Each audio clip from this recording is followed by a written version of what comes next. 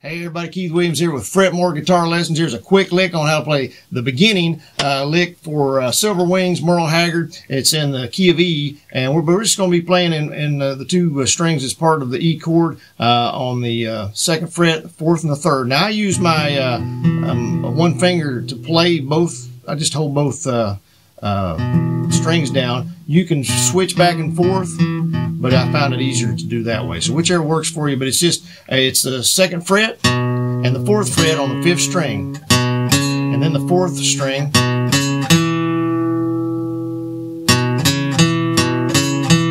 and then the fifth or the sixth string open. That goes back to that E chord.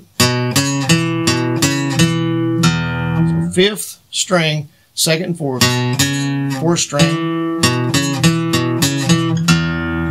Silver Wings, Merle Haggard, there you go.